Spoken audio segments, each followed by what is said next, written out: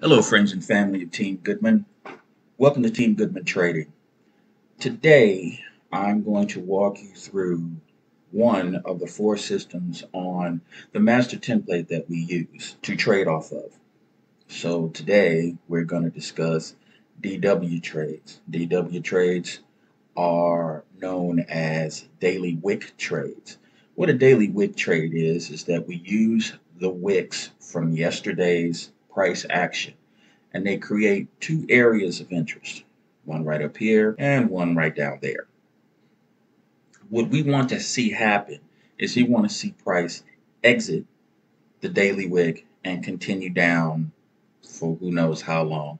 If it breaks above the daily wick high, then we would want to go in that direction. It's a very, very simple process.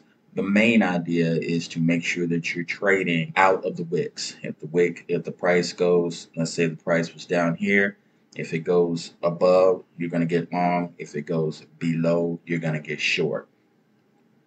Same up here. If price drops below, you're going to get short. If price rises above the area of interest, you're going to get long. Now, to make things simpler, how do we get this done? Well, we have a way to monitor the entire market. So I can see if it's inside the upper daily wick or inside the lower daily wick. I'm also able to tell if price is between wicks. I can tell the price is below, completely below the daily wick. And right now, there's no prices that are completely above the daily wick.